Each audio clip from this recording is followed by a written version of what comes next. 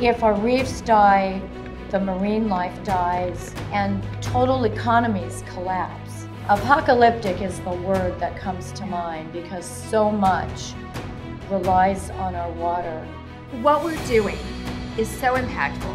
I mean, we're affecting history. You know, tropical fish collector, and that made I was in the water 3 to 5 days a week. You know, 3 or 4 dives a day, up and down the Keys, and I saw, you know, a great thing, but then I saw it die. But this right here, it gave her something extra. Yeah. She's very passionate about this because she's doing more than just going diving. So that's important. The work that they're doing is carrying on to keep it beautiful and to bring it back to the beauty that it was. It's like somebody went in and destroyed it, they're bringing it back. Yeah, Dive Right is very passionate about, you know, creating the best gear we can for divers, you know, because we are divers.